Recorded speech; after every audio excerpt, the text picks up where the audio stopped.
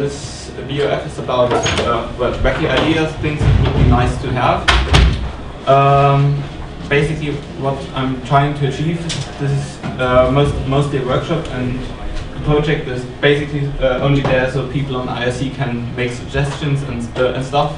Most of the actual work will happen on the whiteboard. Since this, we're trying to.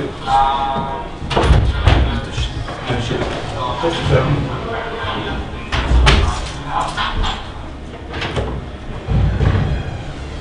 Yeah. So the idea is to collect all the ideas we have and discuss whether they are worth pursuing or not, and perhaps, well, in the ideal case, get some plan for implementation, on perhaps even a transition plan. I brought a few ideas with me, so I believe did some others, and I think we're going to kick this off by about 1 or 2 minutes presentation on each idea. So to get an overview, and then we can discuss whether anything should be pursued or not. Okay, I think. Not a whiteboard frame. Yeah, I think I'm going to start with the first idea I had, which was per package build dependencies. The problem is that some packages interdepend on each other when building. The worst case in this regard is the tool chain, where you have to basically build a small compiler without any operating system support, so-called freestanding compiler. Then you use this compiler to build the kernel. Then you use this compiler and the kernel header files to build the libc. Then you have all the header files together to build the real compiler. And so you basically have to go through the compiler source tree twice. And well, in fact, it's even more complicated due to things like libgcc, which the libc has to link against, but which in turn links against the libc.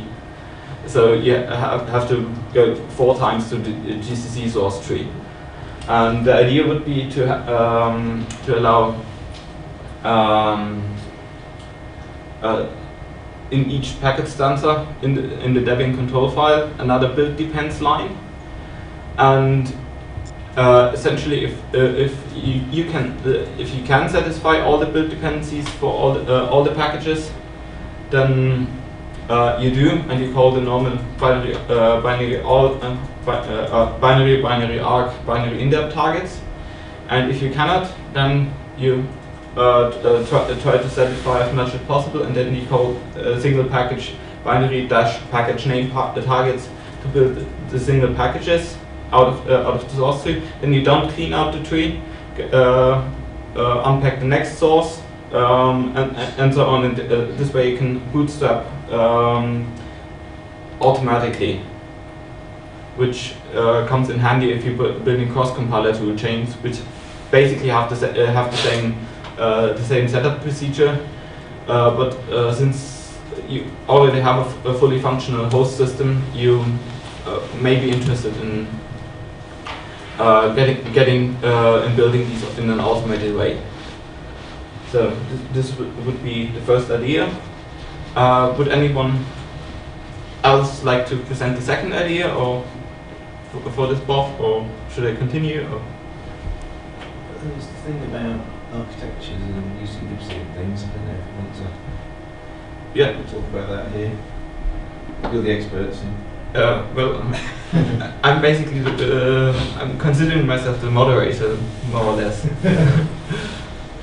The idea was to basically have this based on audience participation. I have an idea, but it's not related to this. Sure. I want to hold on to your others. I want to go first. Yeah, it's not. There is no formal topic. Just things that would be nice to have. So. Would it be alright if I use the whiteboard as Sure, that's what it's here Unfortunately, we for. haven't got a frame. I think he thought that was a frame, but that's just another screen. So we just have to like. We do have some flip charts as well around the place somewhere, if that would be useful. Yeah, Couldn't you put a screen on top of I'll the find chimney? Yeah, put it there, I suppose. That would work, wouldn't it? They're landscape. Apart from those instances, except for short people. In this block half. organization is everything. There we are. There we are. Yeah, just go ahead. All right. Let me outline briefly the problem that I have and the proposed solution for how to resolve it. As a Debian user, I love Debian. It has so many packages, everything works right, and everything's great.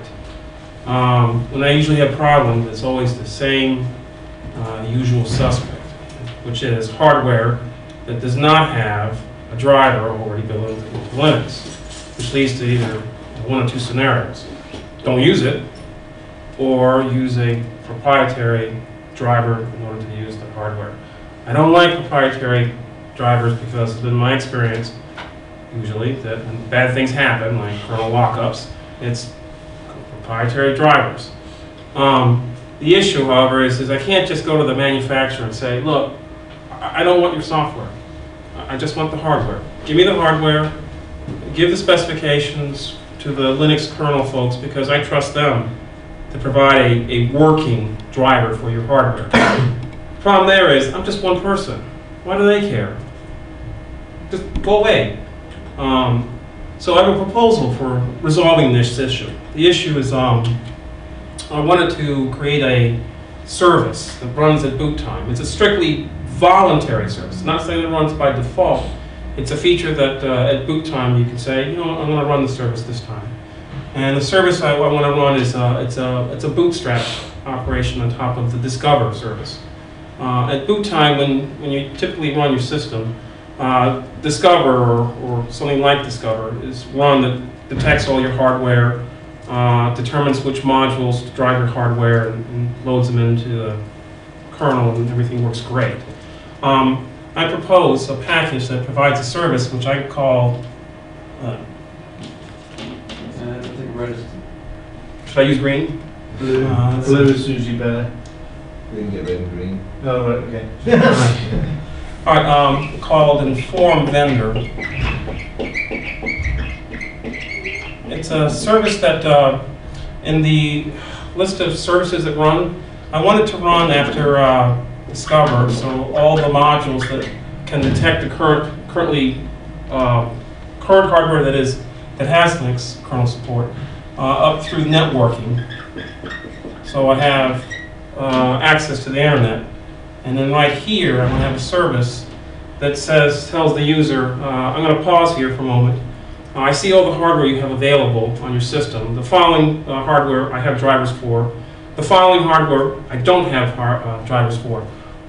Would you like me to inform the vendor of the ones you don't have drivers for that your hardware doesn't work?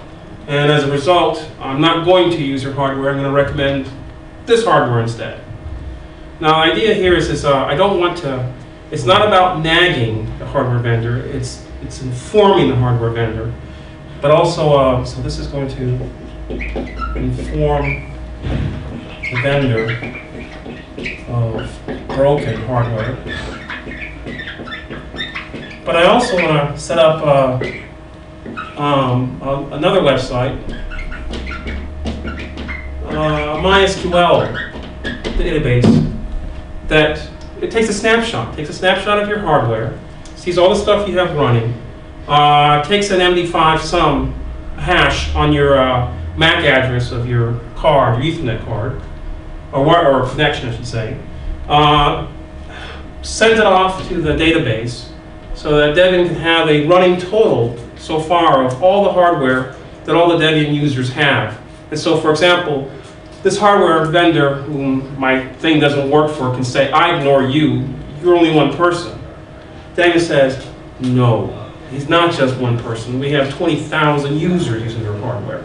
Are you sure you really want to anger all those 20,000 people and say, I'm not going to provide you with a native Linux driver for your hardware?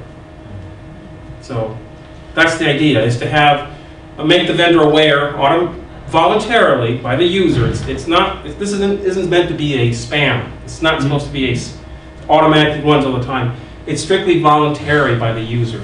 It requires user input saying, yes, I want you to inform the vendor. It does not always run all the time. It's just another option on your Grub or Lidl menu. But also lets Debian know what the true statistics are on all the hardware out there that's currently being used. I think the statistics portion is the more useful thing in this, since the vendors are probably just going to ignore one or two, but what if you had 20,000 emails one day of just saying, I'm sorry, your hardware doesn't work, I'm going to recommend my user use this hardware instead. Yeah, but when it's a form email, it will just be spam, so in any case, like the Ubuntu people had made this hardware inventory system that actually, you know, I think it's the first time you actually run it. They ask you, do you want to send your hardware data to the Ubuntu database? So they already have such software, but it's graphical only right now, and a database. And we should coordinate, I think, with them in some way, so we could like make huge pressure on the vendor. That would be at least. Okay. Well, that's what I was thinking. Was it's not just a Debian thing; it's any distribution that you can do. Yes. Yes. Yes. I was going to make a point. There's a sort of positive side to it as well, because as well as the hardware that isn't supported, you can also say, well, look, you know, there's 20,000 users who have card A that isn't supported. Actually, there are 5 million users using products from manufacturer B or whatever. And actually, you can start to estimate the size of the Linux market, which is something that holds a lot of vendors back. They know it's out there, but they don't really know how big it is, because nobody's actually attempted formal statistics gathering, right? Everyone had like Linux counter, but that was voluntary. Right. So that's probably a severe underestimate. It's effectively the PopCon for hardware. Yeah, that's right, exactly. Do we know, is the Ubuntu machine database online, or is it just something they keep for themselves, so we don't actually know? Does anyone know? I As you say, think it's secret. that's kind of this thing, but obviously if it's only... So as far as there's very few statistics available, just like what kind of CPU, what kind of, and that's it. There are like 10 statistics also out of 10 or 100. So yes, it's just an idea. Yeah, I think it's a valid idea. But if you're going to make this, make it like on top of UDEV or something generic like that, so it's not only Debian thing. Right. Should we do it? I mean, it should in fact be stuck on pod, as part of PopCon. It probably needs to be upstream, doesn't it? Yeah, so keep it upstream outside there. There's a couple of comments, of course. I mean, there's one operating system called Vista that has quite a lot of hardware compatibility problems. And the fact is, with the kernel as it is, it's got the best device support. So I was a little bit worried that we might be sending out a message like, oh, we're really struggling here, but the fact is we're not, I think. Well, I think that's where you can emphasise the positive aspect as well, you know, like 5 million monthly work. If we contact the vendor, we would also say we would also present on the web pages like this hardware, this and this hardware doesn't work, but this all of this long list does. Yeah, he's right. The website shouldn't start from the negative perspective. Here's the list of the things that don't work. Sometimes that is more useful. Indeed, but you know, you want both to be presented. I'm working on something. I'm working on getting providing helpful support for people to get the laptop and getting the best out of it. And I think I came up with quite a similar idea, and the Ubuntu thing is could be helpful. Is that today, if you have a random laptop, many laptops share the same device, PCI device, and so on. And having such database could also be used to inform the user about, okay, you have this device, and if you want, he clicks on some kind of links, and they get to this page where it says, this is all your device, and this is how you can configure it to get best out of it. And finally, it could also be used for the BI team to say, okay, today people have to do this to get the hibernation to work, wireless start to work. And this could also be a support to have the statistics and to have people say in one click, this is how to get your machine to work and to get the best. I just had a thought that it could be cool just to see about reliability with hard drives, for example. It'd be great to know what ones are reliable, the hardware is better, you know. Yeah. So there's lots of things that could come out of this. Trumpets for Google hard disk report. Yeah, but Google didn't tell which hard drives are more reliable than the others. Yeah. So, Yes, it didn't actually put the manufacturers in anyway. yeah, I guess that's more useful information for them to keep secret. We all buy the crap ones. The other thing I think is that if you did have hardware, if it's not recognised by a driver, you're obviously going to have something like a PCI ID list to be able to look up to see what it is, to know what vendor. But likewise, you could then also see if there's a new driver available and a newer kernel to suggest the user that they can upgrade to get functionality. Likewise, you could also know which version of a driver is in a kernel and blacklist it and say, well, actually, the driver you've got, although it's present in the current kernel configuration you've got, is known to be faulty, and don't use it or go to another version or stuff like that. So there's a lot of feedback you give to the user based on integrating with like concept logs or like to enable the user to get newer kernels in the stable. Generalizing it, it would be a service that creates an online database from information that is available on the system about possible upgrades. Much like package tool, but a bit more generic. Yes. With plugins. But it gets a bit complicated. Like I don't know about you guys, I'd like list modules and things. Sorry, this can fit in Enrico's work on libept actually, because the system has pluggable data collection, so it could fit. And you want to have some annotation support as well on your website, so that you say, oh yeah, this motherboard does actually work, but it's lame. You get even within the hardware that has driver support, someone's much better than others. And you really find that out from users. Yeah, the problem is most people that see this information are seeing this information because they bought the hardware and are running the service. So. Sure, but it could help somebody else who's considering buying that particular board. Or, you know. Well, I want. You're considering buying a new laptop, and you think, oh, I don't know how to choose one. All I know is I want one where everything works, right? Now, can someone give me a list? And that's actually quite a hard thing to do, even if you're a real geek.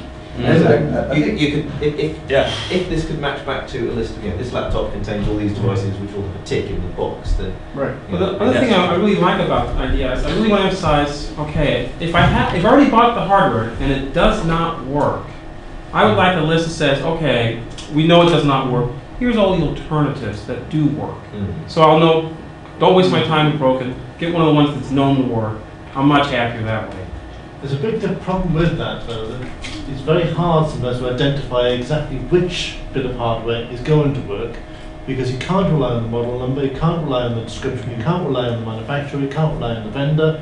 Sometimes you have to really go in and almost suck it and see. Yeah, you almost have to sort of test the circuit board itself to see whether you're going to get a 1 or a 0 on that particular output and see which chipset you've got. Because the FCC ID is a vaguely reliable indicator to which hardware it actually is. Yeah. But it can be resolved by some kind of dependency.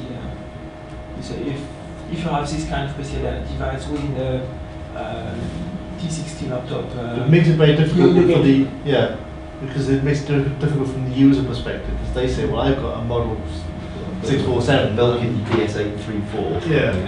Did you buy it after May 2006? Yeah, exactly. And I was just thinking it could attract other communities. I don't know about you, I used to play Quake, and they all love showing the specs of the machines and things like this.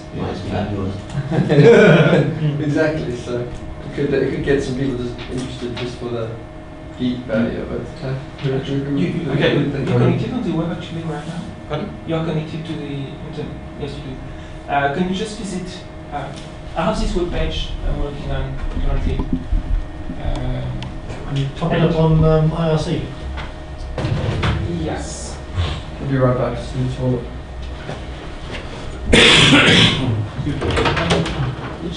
The couple of them off.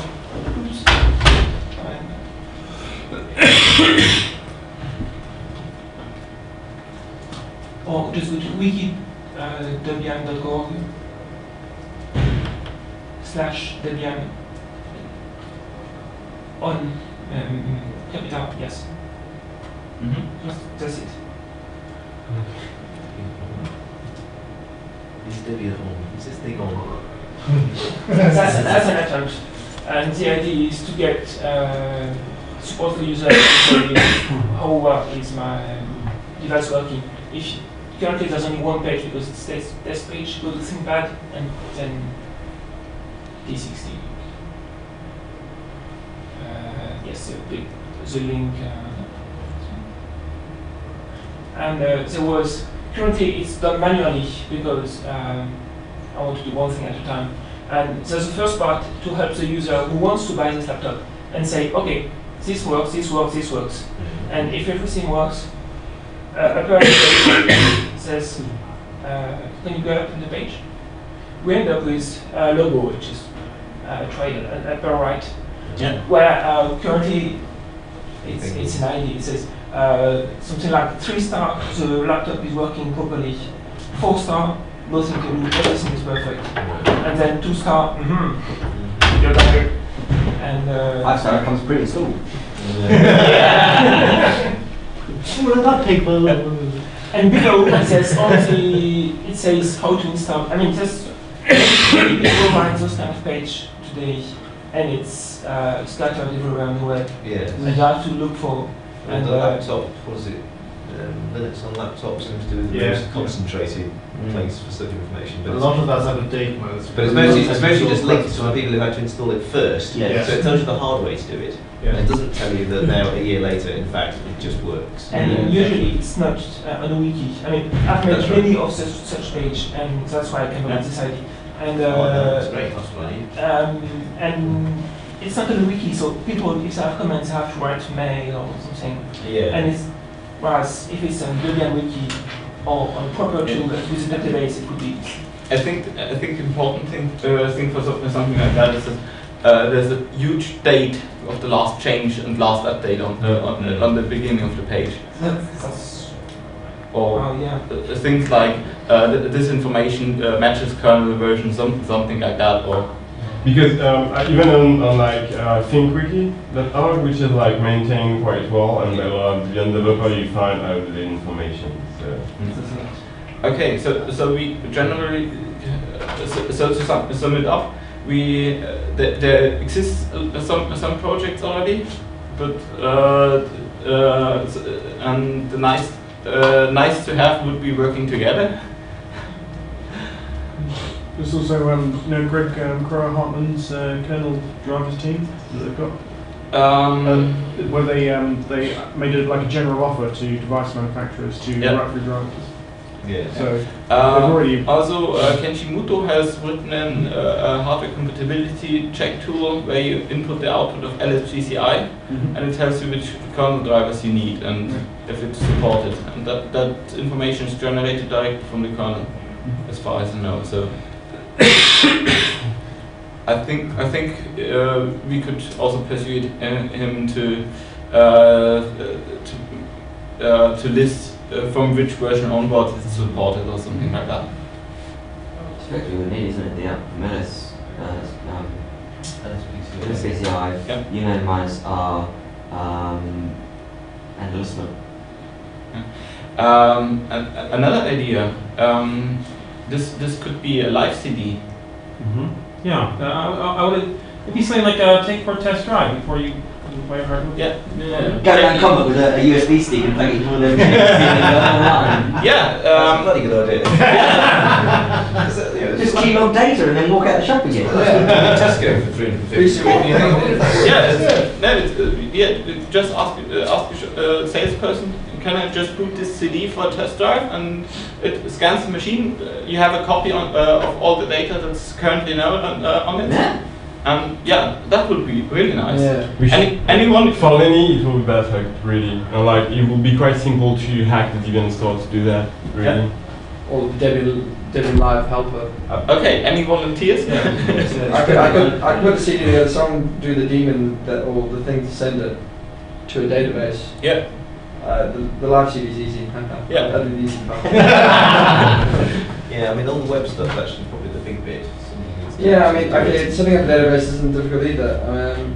I could do it, but No, you know, I got the things that's right. Yeah. So if anyone's interested, maybe we can set up something. What would be nice, I don't know if currently there's some effort to get closer to Ubuntu to get hardware involved.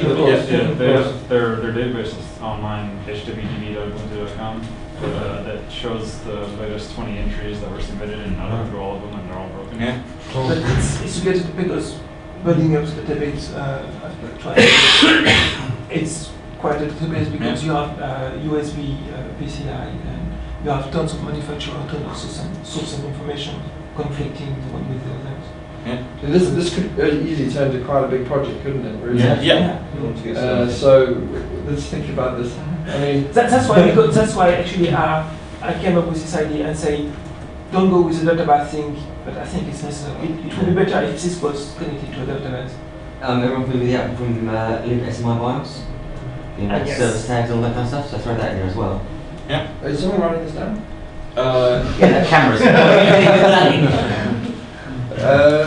Yeah, well, I think this is the point where we should look for a volunteer that coordinates things.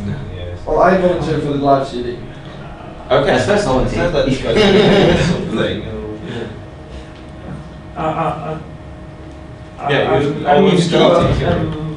Anybody working with the database would be interested in Well, too. You can choose a name for it, have it, and we'll look for it when we start talking about it next week.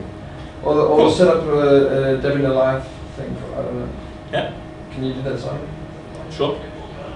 But isn't that the question of whether you want to do it within Debian or at some floating level? Usually things have to be done in Alive nowadays. I mean, like, you know, a sort of Debian-wide project or a new Linux-wide project. I think it should eventually become like a new wide one because you always want to share. I mean, we all face the same hardware problems. It depends which aspect. I mean, clearly the detection and reporting stuff is general and should be upstream. But I mean, database, you might want, if you're trying to make a database, what does Debian run on this? And that's kind of somewhat specific.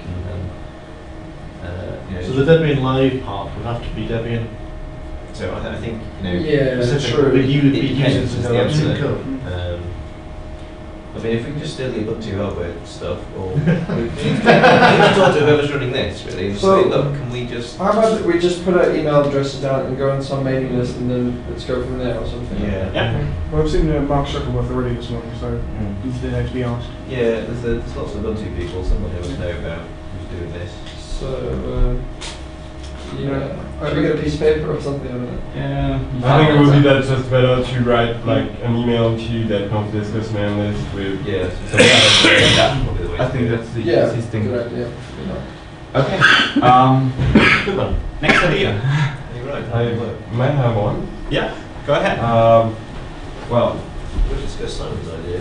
it's I don't know anything. It's pretty simple. I really don't like meta package at all. What a meta package is like the GNOME package. It contains probably nothing, except it depends on the whole GNOME packages used for a system. This has a major drawback, which means like if you want to have most of GNOME, you're unable to, like, if you first install the GNOME meta package, it installs a lot of stuff, and if you remove one of them afterwards, you get the GNOME package removed, which is a bit annoying because on the next update you won't get a new software part of the GNOME suite if there's a new one coming out.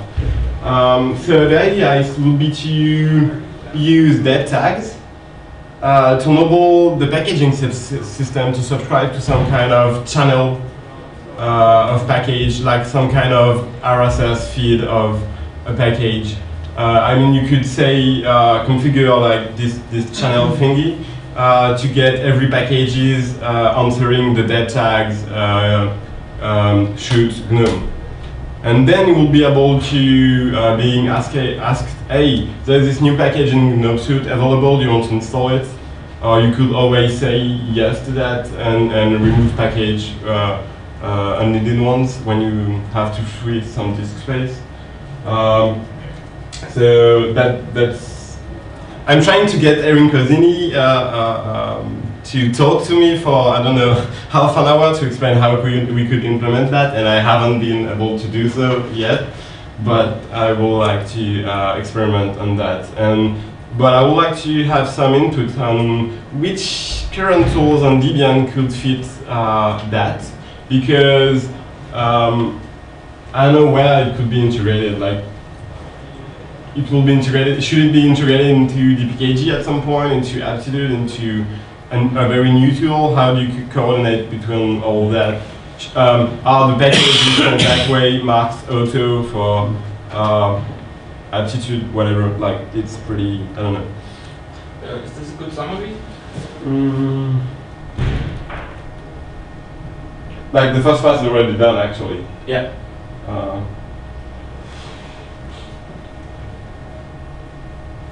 Yeah, you could sum it up like that. I think. Yeah. I was wondering if anything was missing also.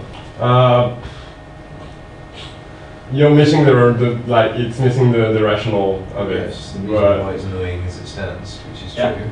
But I mean, there is an issue with, there's a difference between the set of packages in GNOME Desktop or Ubuntu Desktop or whatever, and all GNOME packages known to man, which is quite a lot bigger set. Dev tags will presumably tell you about everything from GNOME, but it won't tell you the things that the sort of standard desktop set. You need a new. What you really want to say, I mean, especially on Ubuntu, you want to say the standard desktop set, apart from all those Asian fonts. We could we could probably add a new dev tag, refine the current vocabulary facets, whatever it's called nowadays. You've got Sweet GNOME at the moment. You've got Sweet GNOME Desktop, or you could split Sweet GNOME into two. GNOME All, GNOME Main, and GNOME Core, or I don't know. But I think that there is an issue there. You don't necessarily want everything. Yeah. Well, GStreamer uses approach that they have. GStreamer plugins good, bad, and okay. Yeah. It works. Yeah, but it's on a functional level, not on a. Are you going to need this? So well, that is there would have been some GStreamer common, GStreamer uncommon, GStreamer rare, or something like that, like in Magic. Well, I suppose the point is DebTags has these great pilot facets, so there's probably a facet for, I don't know, popular. Yeah. What? Popular, unpopular. Not yet. Okay. Yeah. But, there's like the next step about that is to replace task cell with something using that actually. So you could install the walls, a wall kind of shoot at the end of the installation process. So yeah, I mean, this opens up a much bigger issue about how do you integrate Aptitude with DebTags. Or do you use a different tool entirely? It's such a different way of looking at the world, not different, I've seen Enrico's kind of searchy tool thing, which is quite funky. Cloud. I can't remember what it's called. But you can search for things and then it reduces your set until you get something you want. Which is kind of different from having a big list of everything and knowing the name. I would be inclined to have a kind of pretty flexible framework where you could, specify any dev tags query, because I'm a Haskell programmer, and I would like to know every single new Haskell library to be installed automatically. Right. So. Okay. And I like the idea because it addresses one problem I've experienced is that especially when a new release comes, sometimes, I don't know, for example, CPU frequency scaling. Today, in Surge, I think there were no CPU frequency scaling installed by default. So everybody choose one, and then Edge comes in, and people don't know that this particular package was preferred and installed by default, and it's just not common. It's mainstream or mainstream Debian. Yeah, like Ubuntu have the Ubuntu minimal, Ubuntu standard meta packages. Which has the problem of this Yeah, that's right. I mean, it's very annoying that. Yeah. Every Ubuntu I've installed, the first thing the users ask is, please take all those Asian fonts away. An incredibly long list, which breaks onto your desktop straight away, which is actually something they, as idiot users, want to just give them the standard things when it updates. Yeah. So it's broken really quite badly. Yeah, it's in general that's a big problem. I think Lars did did a bit of work on automated testing on that. The difference between a freshly set up system and a system that has been upgraded from the last version. I think that there might be interest in automated testing for stuff like that. It's true. Yeah. Because there is quite a lot of things that slowly go wrong if you've upgraded version 5 versions. You know, first because of the problem that there's now a new standard package, and there isn't really a good mechanism for that to propagate. So, because often you'd quite like to say, given the choice, yes, please, I'll just have the standard thing. You know, I don't want to carry on using what I was using 3 versions ago because it's installed. You know, it's not a big I don't deal know to what me. I want, just make it. And I want to say, streamline. But does dev tags actually solve this problem? No. I mean, can it in theory? What do we need In to make this happen? It has something to do with the notion of this common and uncommon package. You will need a tag that would be like, I don't know, preferred or recommended, but I know that we tend to have a lot of flame wars in our community, and every time we have to choose on something. I don't know. Well, it was Emacs again, all over again. Because you're trying to define just aspects of the thing. I'm not trying to say this is preferred. You know, that's actually an attribute of Debian. It's not an attribute of each package on their own. It's a different level. Yeah. Which is a bit tricky, actually. Yes, it falls between all these stools. This aspect of please give me what's default. I'm not sure where that information should live. You know, I mean, it's like the concept, I suppose, of saying I want to know about all new Haskell packages. It's like saying I want to know about new standard packages or packages I've got that are in fact now not default.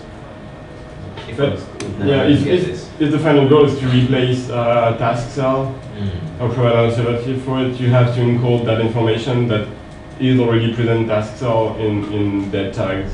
So actually, there's people making their choices anyway now. So. Yeah, I mean, the choice that, you know, like you get a particular version of the CPU scaling software installed, you know, has been made. So all we want to do is reflect that in this metadata, so that, you know, if people are arguing about what's preferred, you say, you know, it's already decided in the sense that that's the one you get by default.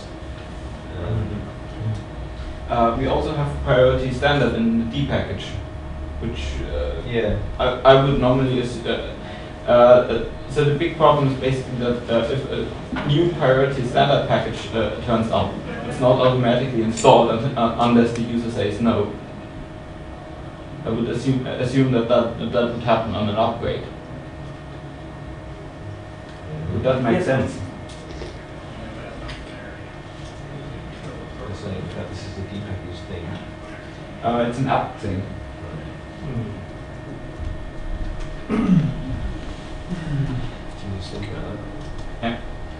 I'm willing to carry on this stuff, but that won't be. I'm quite busy at the moment, but maybe in like spring next year or something. And so your question was asked that thing, saying I want to be informed of all the ask that thing. Attitude is very powerful. You can recently discovered you can from command line search a lot of things and let me rephrase. Attitude has brought in this facility to search tools based on many criteria, including installed, not installed, and ASCII is maybe more complicated. But it would be very difficult to from an attitude to say, I want to attack. The framework is all there for. I want to be informed of all new GNOME package would be easy. and it should be easy to track. The framework is all there to do actually that. Really, it's just a matter of writing a tool that is oriented in a way of some kind of feed reader instead of having like a web browser you to ask the data to come. Yeah, well, Aptitude keeps track of what's of new packages, and you can ask it to out packages that are both new and have an Haskell tag, for example. And yeah, the only problem is that each package only has one new flag. So basically you have to view the full list of all groups you're interested in, and then you say forget new, and then you start over. And so there's no way to say I've looked over the list of Haskell packages. Please reset the new flag for the Haskell package query, but keep it otherwise. That would be an idea.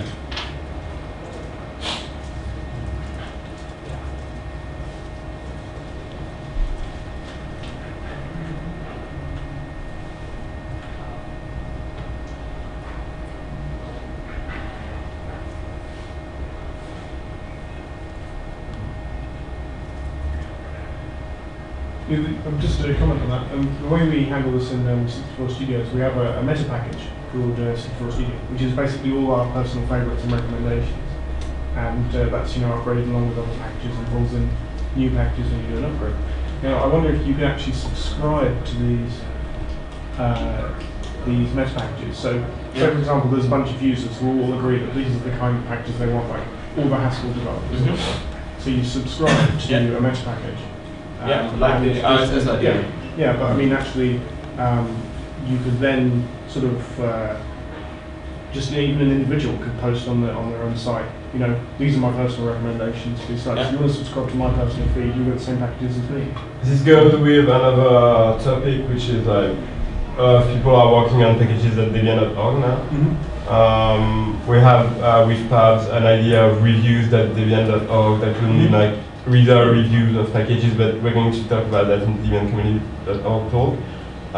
But there are also people working on some kind of Amazon-style recommendation based on Popcorn. I don't remember who it is, unfortunately.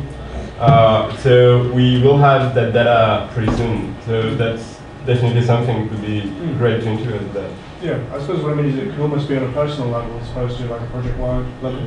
So like say you were working in a programming team with like 8 other people, you could share your package list, and do it that way. It doesn't have to be from Debian itself. You have to just build essential. You can have some obscure flavour of it for your needs. It's quite a powerful idea, I think, potentially. Being able to say, use this package set, and so there's an easy button to say, yes, get me that package set, or whatever. Yeah, I mean that's what we currently do for our commercial customers. Is that we actually have a sort of recipe that builds the exact distro that they want and generates the ISO image to give them an installer and also an apt source if they just want to get like today's packages. So that's for as small as groups of like half a dozen people, and they get their own ISO. So if anybody wants to find out more about that, just ask me. What do you use? Well, basically it's a mixture of there was a paper a while back called CDD, Custom Debian Distribution Framework. Okay. And then we took some pieces from PDK, which is Progeny's development kit. Okay, I was just going to comment, you could use live help for that sort of task. Alright, okay, I'll talk to you about that. Okay. But yeah, so it's a bit of CDD, a bit of PDK, and we actually contributed some improvements to PDK so it would actually resolve dependencies for you automatically, enabling you to build like a working, installable. Do you have your own package set? Right. Yeah, I mean we have a. So you modify some packages and then have a scheme for picking them. So I mean, there's a 64 Studio package, which is like what you get when you download the main ISO from our site. But there are also variants of that, which are sort of most or all of those packages, plus a few others that are customers specifically need for their particular device. Like they may be making a device without a QWERTY keyboard, like a handheld, in which case they need a virtual on-screen keyboard. Right? But normal PC users will need that, so that package will be in their variant, and they're all managed through PDK, basically. So where do you keep differences between your version of a normal package and the Debian version? They're all on the server, all on the 64 Studio. Yeah, but presumably if you've patched the source to change yeah, something. it's well, most of the patches go back upstream. Okay, so And some of ones that don't go upstream go straight onto the Debian packages instead. So, right, but you're not keeping changes which are not going to be accepted because they're just special for Studio 64. that would probably be handled by a script rather than Okay. by manipulating the package itself. Because that's the bit I've been trying to work Right. out how to keep, how to Yeah. manage your little bit of difference. Well, we have Well, to, I'm going to sort of people. yeah, we use a mixture of track. This is actually a CDD discussion, isn't it? Which we're supposed to be having some other day, I'm sure. Is it? Okay. we should Yeah, have that. But this brings me to an interesting topic. If you have binary packages that are slightly different built for a customer, you basically need to mark them as slightly different. Yeah. I mean, for the most part, though, we're just fixing bugs. So we fix the bugs, they go up to SID and do it. Yeah, I mean that's simple. That's the case, but there's a lot of other stuff you might want to change, right, which isn't necessarily generally applicable. There's Yeah. some way of. I do that. I have special repo for customer, and the priority is higher than Debian. Yeah, but if you have a binary package and you don't know whether it came from Debian or it's from you. Well, it's definitely, I maintain the repo, I know it's from me. What do you mean? Well, the user can't tell, but by looking at that cache where the package came from. Yeah. Maintain it. Well, yeah. Would it be an idea to have some sort of tag on the packages that says this is the variant built for FOOS customers or? Yeah, we do something like that. I don't think this is really neat, but you could do it. But We actually put it in file name. So, for example, if we fix a package today, we then backport it to Etch because that's what our current set is based on. And then we put whatever the file name is, and then it's like underscore BPO for backports. Package name. And then dot, yeah. So Yeah. it actually, so you can see just looking at the package name whether it's the strictly Debian one or the backport. I mean, it's one what or wanted, whatever. Do you change that in the Debian changelog as well, or just in package No, that's name? just in our backported version. So when when you look at it in dpackagel or appcache, you're going to get the Debian version straight. You're not going to see the BPO because that was already in the Right. package name.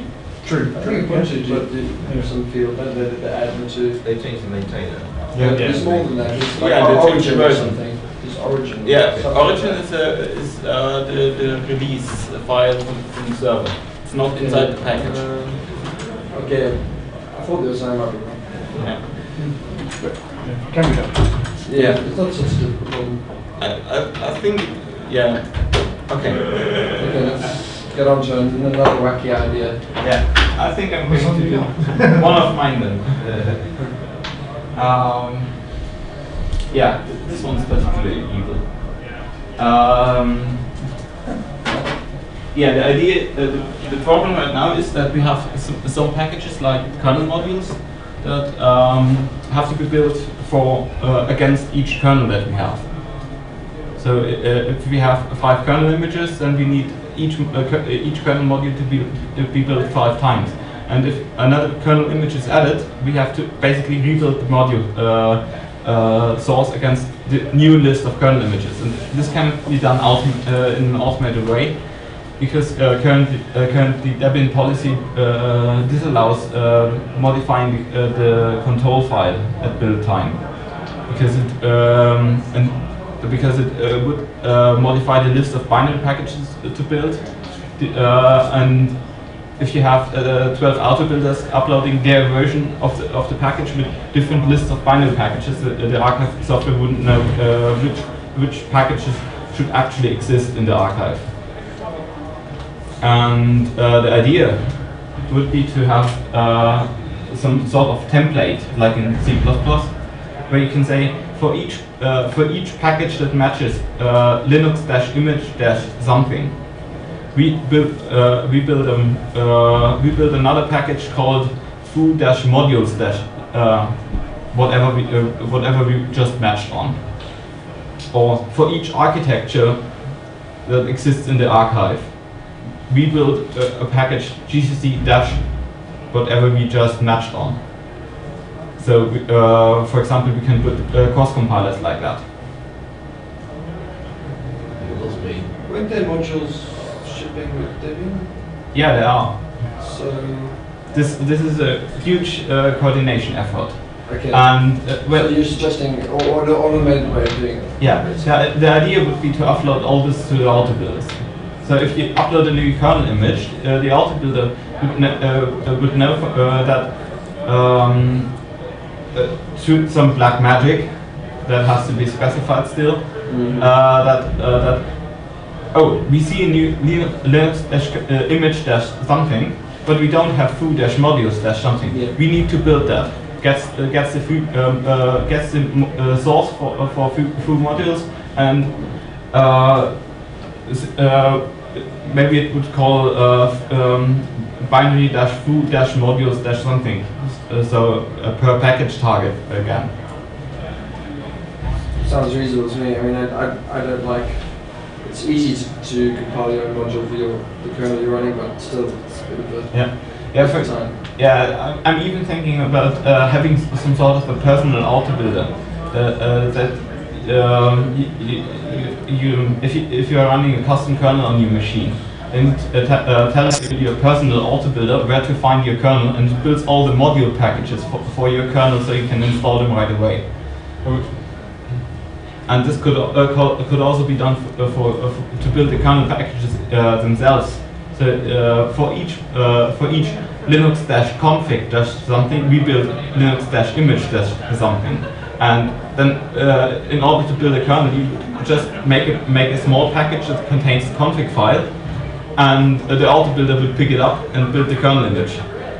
Sounds like game too. You scroll down, so like, I would like to read the proposal. Yeah. Is it really necessary to like extend the Debian control thing instead of just making some meta script that will detect that for you and generate the new control file for the new package? Yeah, the problem is we are not supposed to modify the control file at build time. Yeah, but you can generate a new package with another control file. Yeah, but this still needs manual processing. If you have a regular expression that matches that you can use to generate the list of binary packages that should exist from the list of binary packages that already exist, and then this could be implemented in the archive maintenance software, so that if a kernel package is removed, you know, okay.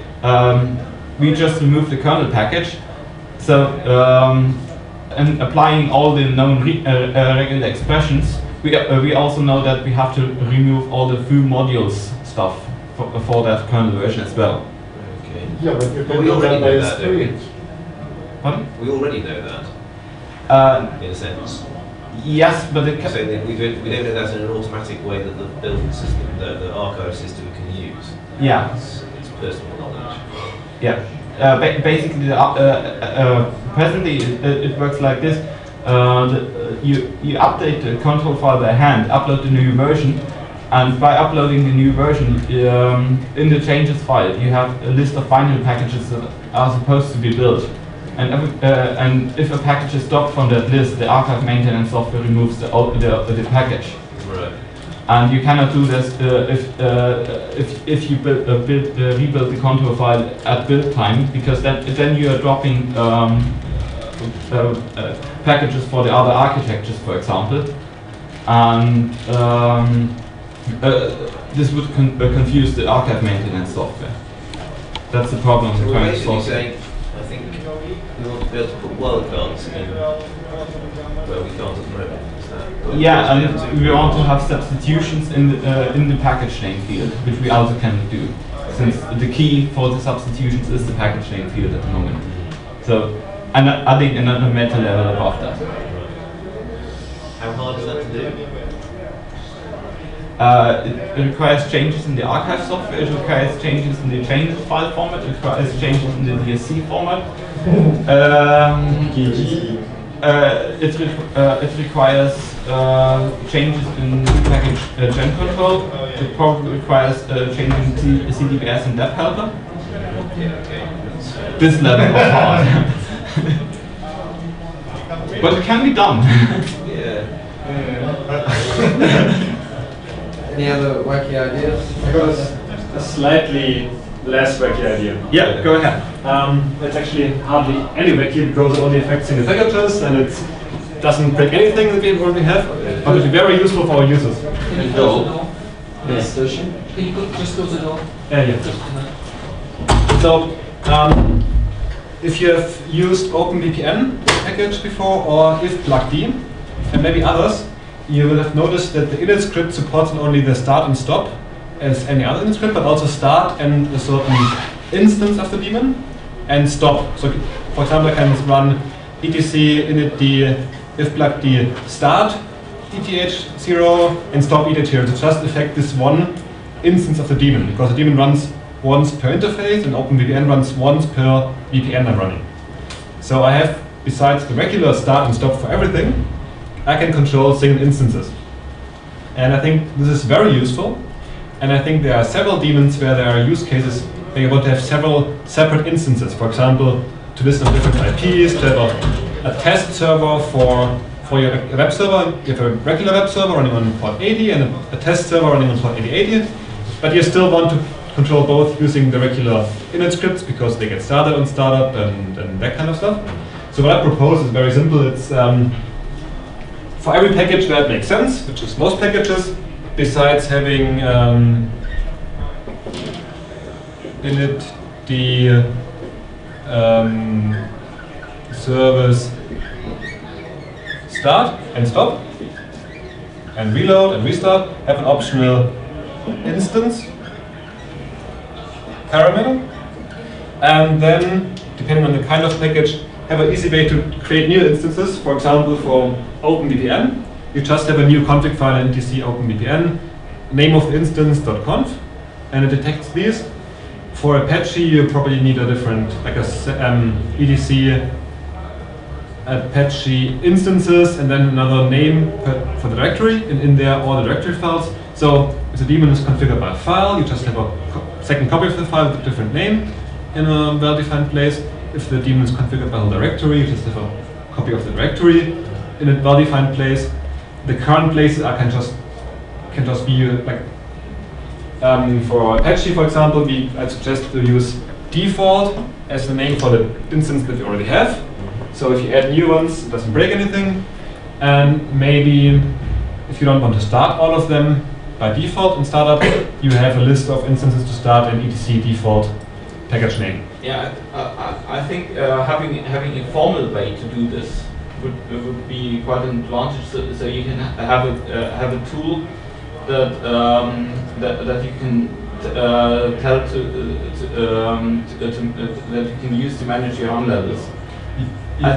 We are missing, to do that, we are missing an interface, standard interface for that, which is query. Like some way to know the list of the different options. There's no way to do that currently. Yeah. I think there's a run level editor somewhere around where you can have where you can, I think even quite comfortable, where you have a matrix of services to run levels or something like that. And basically this would be an extension of that, where you can basically open a folder below each service with the instances. It might be difficult to get the instances into the run levels then, but having a formal way for that would be a nice thing. Yeah. My proposal would still bind all instances to the same run level and same number, because it's still the same init script, which is usually okay, unless you're trying to run an Apache and an OpenVPN to tunnel over this Apache and another Apache that requires the interface of the OpenVPN, but then you're doing wacky stuff anyway. So, I mean, this is very limited in scope. It just means if you have a daemon that makes sense to have several instances, then think about implementing it for the init script. It's very useful for the user, and it's the semantics as used by OpenVPN, I think, are very same. I think it would be interesting to push that into an optional policy. Yeah, I think that this could be pushed into proper policy, since currently no packages violate this. Since if they don't support it, then they just ignore the extra arguments. So it could be general policy. Well, as I said, there's lots of reasons why you want to do this. So. Or solve this problem in Django, and I kind of like this way is that we have a general init script. Let's say OpenVPN makes a very good use of this because you can have several VPNs up and down. And then we just, when the user wants to create another instance, he creates all the config files and then links to another init script, which is like OpenVPN.instance. And then you can stop that script independently, you can add them to run levels, whatever. So it's just a little couple of lines of black magic that you parse the name, and from that you get the config directory. The interesting question is when creating a new instance, if you have to know how to create a new instance. For example, by creating a new config file in a specific directory or something. Yeah. If there was a formal way to create a new instance that, for example, if the package supports, of course, run a DebConf script that lets you configure the new instance and creates the config file for you, and then starts the instance or something like that. That would be a nice thing. It would be nice, because presuming you actually want a config file that's exactly the same as the previous one, except like the port number has changed. Yeah. There'll be a special little bit of magic for each. Yeah, I think I'd rather keep it simple. I think that's unneeded. I think if the user wants to run several instances, he knows what config files to copy. He can just. Well, yeah, should not be it took me quite some time to find out about this option in OpenVPN actually. So. Yeah, I didn't know it was there. Oh, that's a good thing. If you don't care about it, it doesn't affect you in any way. True. Yeah. But if you need it, you can't. Okay, that's true. Yeah. I'm sure it's in users share Debian, users share doc Debian README. Automating the creation of a new one is a separate thing. I mean, right. You can split it into two. So I think it will be.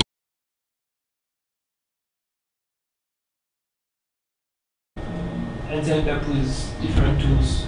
One XM to list to have a list of available virtual machines, and one to, and they have separate tools to build new configuration files. Yeah.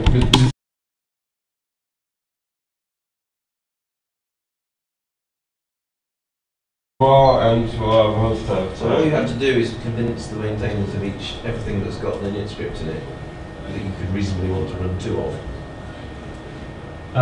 While we're talking about init scripts, I can rather make an announcement about another Wacky idea that's already being implemented at DebConf right now. A lot of init scripts are very much the same. All those daemons that don't have any special requirements, they just copy the init script from somewhere else and change the binary. And this is not very neat, and it's not very useful, and it's hard to change things in init scripts, and it's hard to fix bugs in init scripts. So what some of us are hacking on right now is meta-init, which is a small file that just describes how you start your daemon. In the simplest case, it's just one line with the command line of your daemon, and you put in your source package, you run the deb helper meta-init.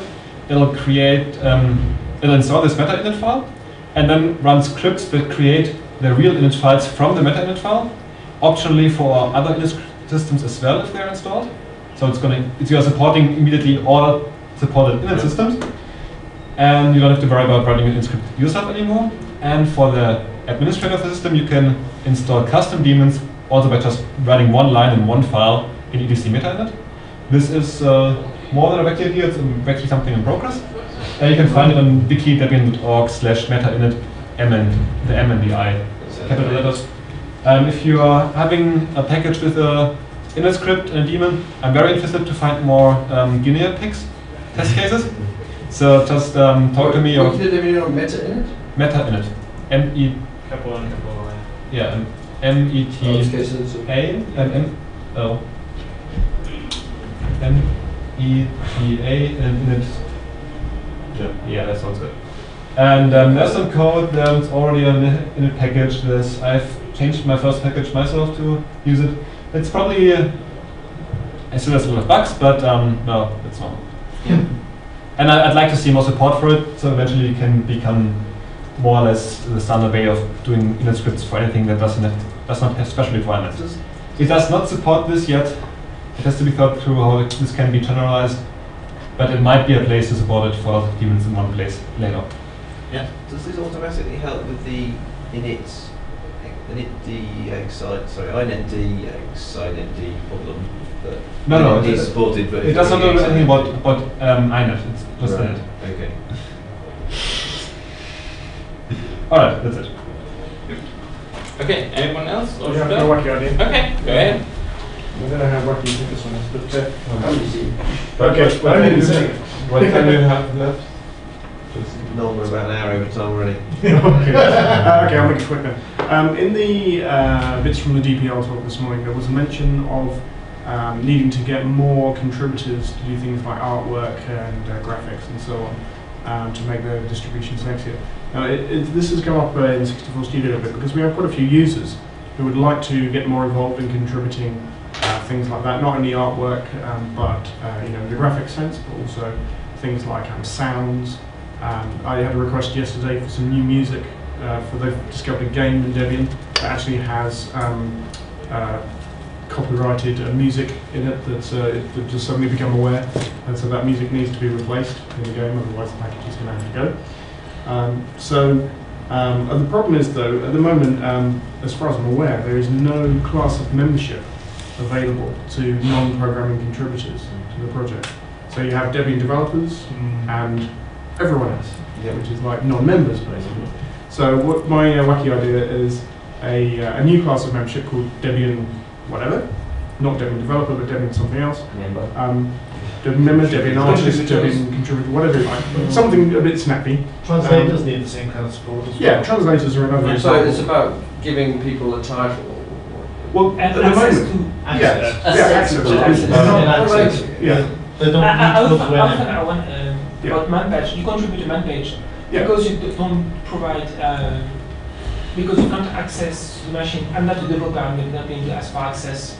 Right. Currently, because We can get anyway. So Access to what? to make an SVN access. But I think it's much better if they Well, forward it up to- what you're describing, until then, I wanted you to finish to like get the full picture of what you had in mind, but it's very like what Holger has proposed with DebianCommunity.org. Okay. That's exactly at least the problem he described was the same as yours, and his idea was to create a portal about you know, to get people more integrated into Debian when they are only like power users or small contributors. So yeah, I mean, we're not necessarily talking about small contributors. I mean, in the case of a translator, you might have somebody who's going to upload a great deal of material, or an artist who's going to do a great deal of work on graphics. They're not necessarily a minor contributor, but there's no sort of mechanism for getting those people as project members because they have to prove their programming prowess first, and maybe they're, you know, like 90% artist and only 10% programmer. Indeed. I They think don't it's feel been confident. recognised for several years that there's been a void there in the organisation that's either core technical package skills or nothing. Yeah. I mean, the question is what access? Do they want to be able to upload their own packages? And not necessarily. It might just be to be able to sort of upgrade like a translation or a piece of artwork or something. Because at the moment they have to go through a Debian developer who's already busy with their own stuff. You know, and that's why. I don't think it's not such a huge problem though. You know, we found it. Yeah, quite it is long for way. translations.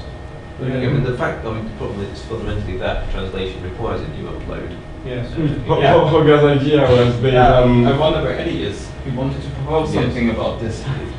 Holger's idea was to have some kind of karma level, and so each contribution will get you know, more points, and that you can have a high score. And yeah, that was like, at least he proposed that in February, like at first, but he was still like discussing this with a lot of people and getting the whole thing running. So we should follow up on that about this idea during the Debian community talk, I think. Yeah, because it's not just about karma points, of course. I mean, yeah, no, it's a good idea, but I mean, I think the sort of peer approval system that exists for Debian developers is a really good one, and you know, ensures high quality, even if it does take a hell of a long time to try to get in. Yeah, but the question is, should we in fact just have a different set of tests? You know, are we going do we want to give people the same level of access? In which case, they have got to go through some kind of process. Oh, yeah. But you know, they basically just show that they're not complete idiots. Well, a lot of or do we want a different mechanism? And, you know, it seems to me that we have it different already. title and some different tests. Yeah, team maintenance packages. If you have team maintenance packages in Salvation repository, you can have your, you know, hardware artist upload a new icon directly to that, and then when the next Debian developer can upload the whole thing, it gets to the archive. Basically, the same goes for translators as well. If there was a so this is basically a technical problem. If there's a mechanism for people to upload their contributions, which is it's not in the form of a Debian package because this is not what they do. Right. Some automated mechanism can prepare this in a way that the Debian archive can understand, and then you need you basically need a Debian developer to formally sign off on that because it's an upload. But yeah, I mean, you can still have a peer approval system. Didn't AJ propose this ages ago, the uploaders categories as opposed to maintainers? Finally getting implemented. That's a title thing, basically. Yeah, but I think this is basically what's required, is the ability to upload something which actually has a relatively small change. I don't think it's restricted to just that. I mean, there's other skills the project needs where people need to have an involvement. For example, we traditionally handle the reading very badly, not at all. And those people would never make an upload, but they might have the skills to be able to have the give to the gap to speed. You need to actually be able to approve those people. If they're going to speak on behalf of the organisation, they have to be peer approved, but they're not necessarily and recognised by the organisation. Delegated. The big problem with a good example of something which is more fundamentally different. There we go. The big problem with the uploader stages is that basically it gives people the right to upload, but not the right to vote. The second-class citizens. We need the other way around. We need people that are able to vote, but not necessarily able to upload directly, since they aren't they didn't pass our tasks and skills. So they have the right to vote, are formal members, but they do not upload normally, but instead go to some sub-project. I mean, this is what Debian Live is for, isn't it? I mean, you can sign up as a guest and get access to whatever. Yeah, but it's hard for outside people to see that or know that. That's what Debian community wanted to address. I mean, you don't have to come up with some new rules. Debian Live is what a lot of people use. Yeah.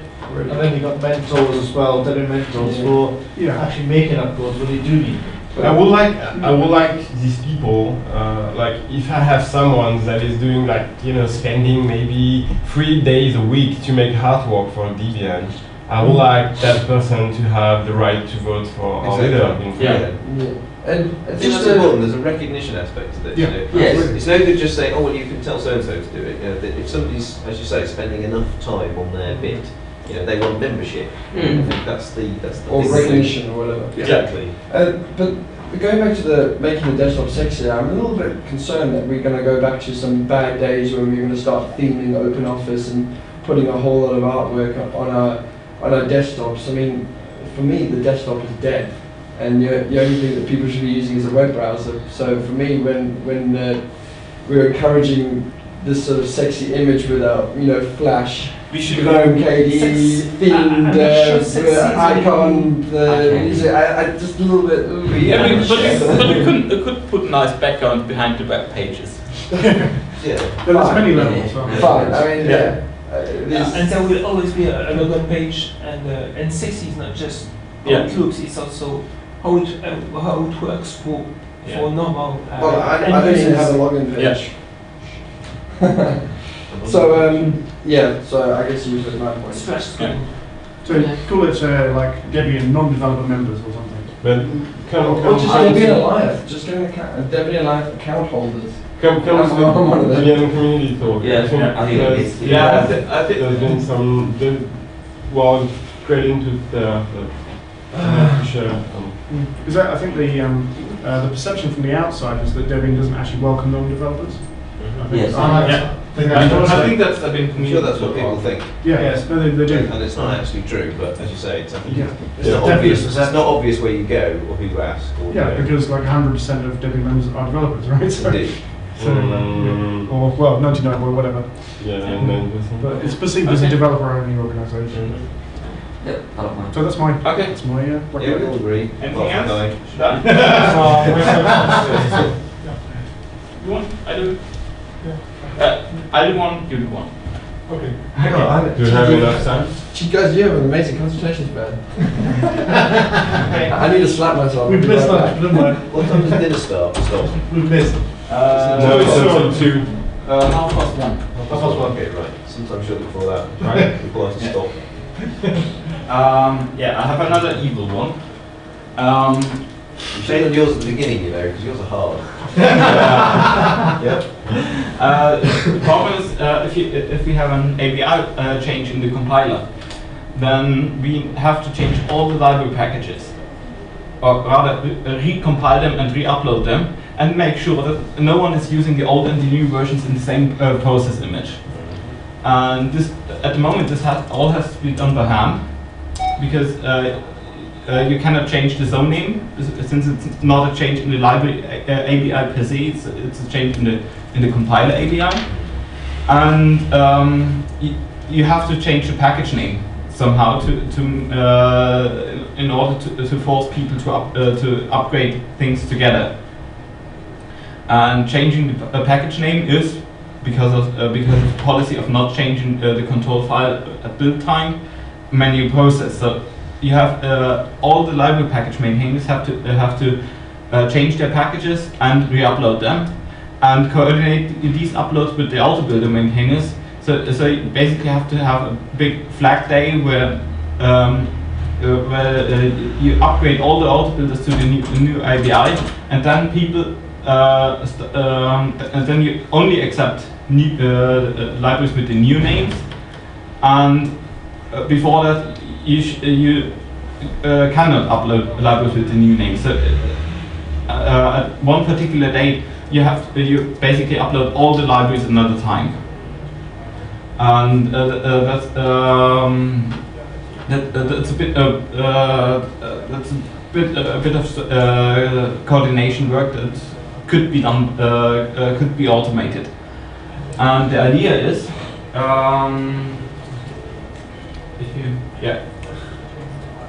the idea is to split up the depends field into depends and link depends. Yes. And the link depends field would work exactly like the normal depends field, except that the ABI field, which is also new, would have to match in those parts it defines. For example, if a package says it's that its ABI depends on the C++ ABI, then it would list ABI C++, and a packet build time this would be extended to C++, and then the version of the ABI, like 1002 for current. And you basically depackage join control just calls a plugin for each ABI that is listed, which finds out which ABI was used in this current in this package build, and inserts that into the control file, and the package manager on the user system enforces that only packages with matching ABI depend on each other. Sounds brilliant. What about the link depends? Link depends. We have to distinguish between normal dependencies that don't care about the ABI, like a tool that I'm going to call, and things that I'm going to link where I care about the ABI. That's why I want to split these up. Wouldn't this work exactly perfectly for your problem with kernel and models? Because you can depend on the kernel as if it were an ABI, and if you see that your models do not support that kernel which is an ABI, so you don't need to do that template thing.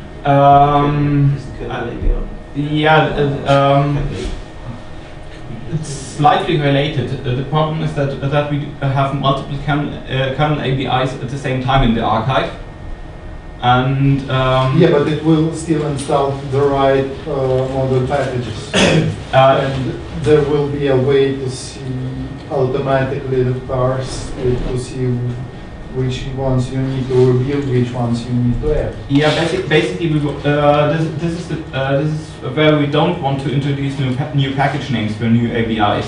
Yep. And with the kernel packages, we want to do that because we want to have multiple options available to the user. Here we want to, we basically don't want multiple options because we just want to make a transition from one to the other, and we want to make it as smooth as possible. For example, I think the auto builders could also learn that when a library package is uninstallable because the API of a dependency changed, that it automatically schedules a binary rebuild. So if all goes well, an API transition would be uploading the new compiler, and the auto builders would sort out the rest. Takes some time. What do we have to do? We just have to add this D package, right? D-package and apt. Yeah. So what I just do? And the archive tools? Yeah, the archive can...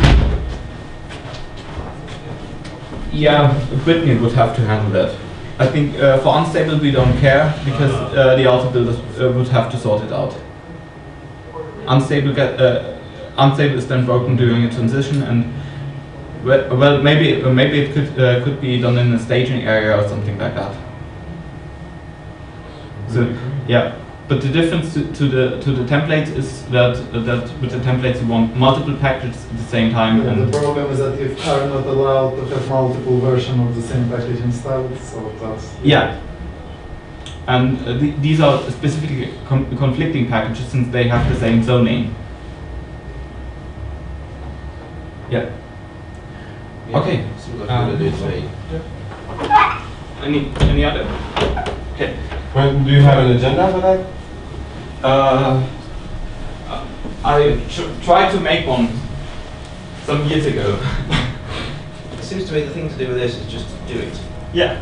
And then extend, because we don't have to use it, do we? I mean, yeah, it's something you can just choose to use. Or do we have to force it on everybody on a day kind of thing? No. So we should just make the facility available and then start badgering people to use it. You know, Yeah. I mean, if this existed, we might have tried using it for REL. I would like to use it for shell packaging as well. Well, we can use it on the next transition. Yeah, indeed. I hope that's at least another 10 years. Thank you very much. yeah. So okay, my little wacky idea is that from my Gentus perspective, Debian dependencies are way too static. They're quite there are some ways to specify based on architecture, lib, full whatever, ARM, stuff like that, or for the kernel, for libc, but this is still not a very generic solution. But on the other hand, there are quite some packages that could make very good use of deciding automatically what dependency you want. For example, there are quite some conventions like package name -dev -doc that GDB stuff.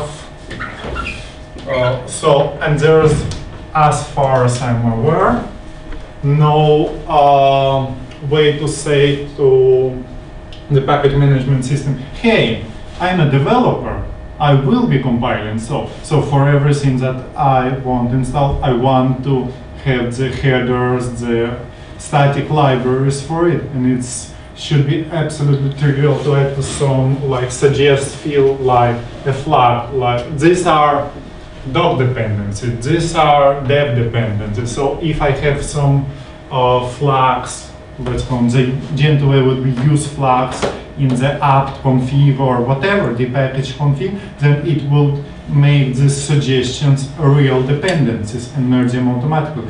In the same way, you have like several packages compiled, GNOME flavored, KDE flavored, console flavored, so you can do that.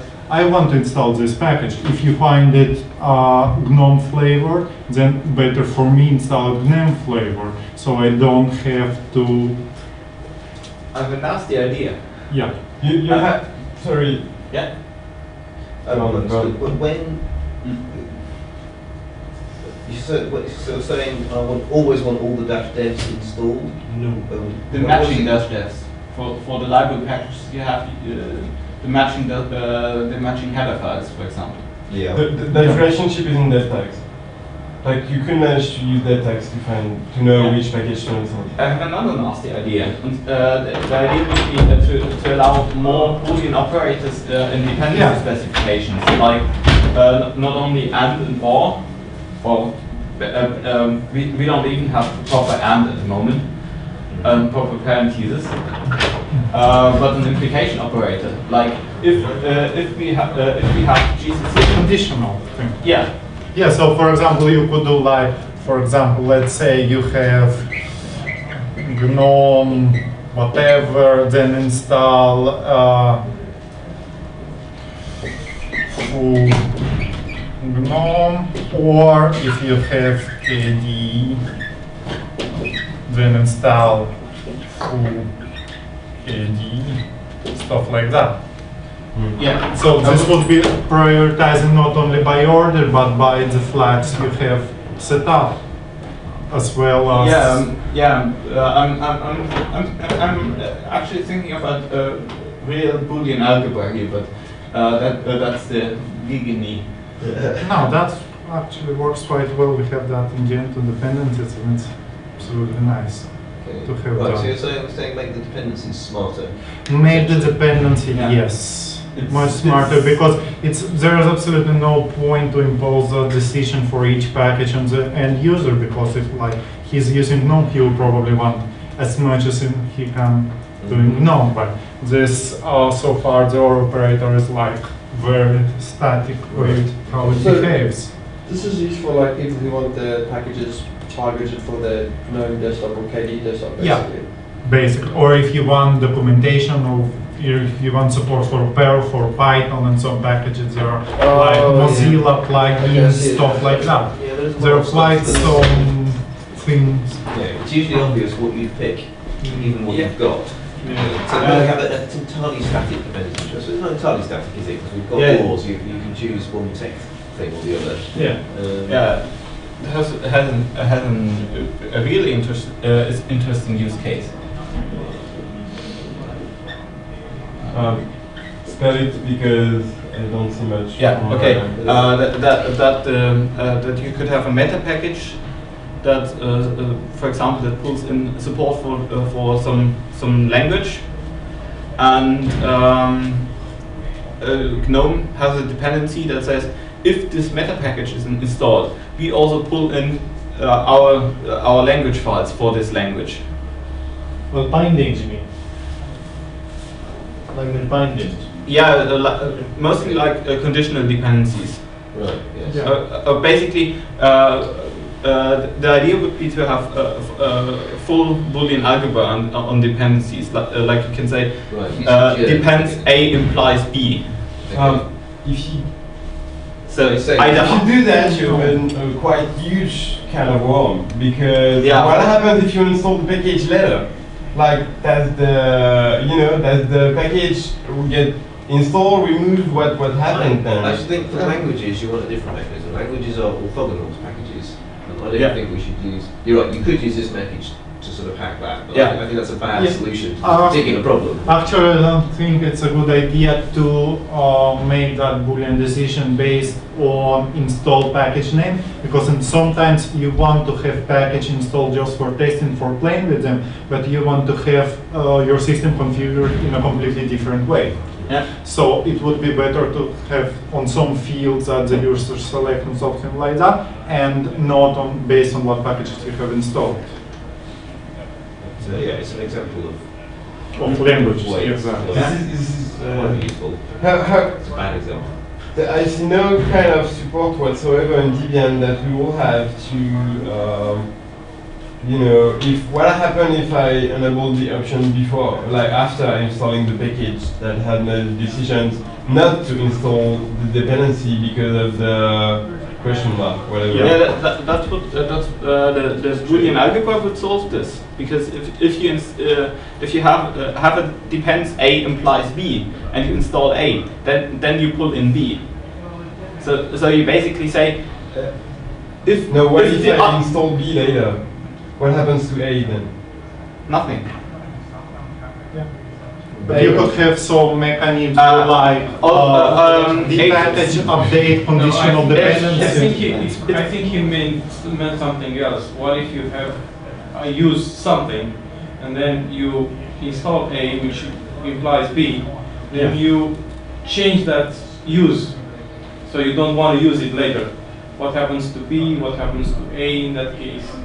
Yeah, I think that's the problem. The package manager would have to sort it out. Basically, the A depends. A implies B would allow another package C to say that A depends on B. If this package is installed, then A depends on B. That's basically the same thing. True. So what you're talking about is context, basically, isn't it? I mean, if there's in a user context, like it's don't give me the developer package. Yeah, it's like the GNOME package could say if I depend on I depend on the relationship between language support the language support method package and the language support for GNOME having a certain relationship. For example, which would be an implication relationship. Either the method package is not installed, or both are installed, or just my package is installed. I mean, the problem we sometimes have with users is shifting context. So they install the distro for like a week, they're happy, and then like after a week they discover that they need a develop package because they need to build from source, or they need to. Quite a common one is they want to make proprietary graphics modules, and so they need kernel headers. And so then their context switches from someone who doesn't need develop packages to somebody who suddenly does need develop packages and headers. So they don't know how to manage that because they're like, well, I was looking for the develop package and it wasn't installed. Yeah, if you install the method package, install all development packages. Right. Then all the library packages suddenly depend on the development packages. So you install the meta package and you pull in all the development packages. So that would work. But that's huge. You don't want all It's huge. huge. Yeah, but you can you don't have to make them only global flags. You can make them like some override. Like for this package, I want this and that flag. For build depth would do that. Would you apt-get build depth? So I should install just the build dependencies for that package. Yeah. We'll bring in even the tools. Yeah, but this only works for build dependencies, not like for other semantic dependencies. Yeah. Yeah. Okay. Yeah, we're It's going pretty to hardcore. Right. You're right. There are currently kind of implicit assumptions that the dependency tree is fairly static, and if we make it smarter like this, some of those assumptions break. And I'm not quite sure, as you said, that this issue. I mean, it does seem like a good idea, but there are things to think through, aren't there, about exactly what happens and whether it really solves the problems we think it solves, or just creates People like make mistakes right now and get confused. So, oh my Okay. The question is, should we think of over all of this over lunch and meet again here let's do lunch, later guys. time? Let's do lunch.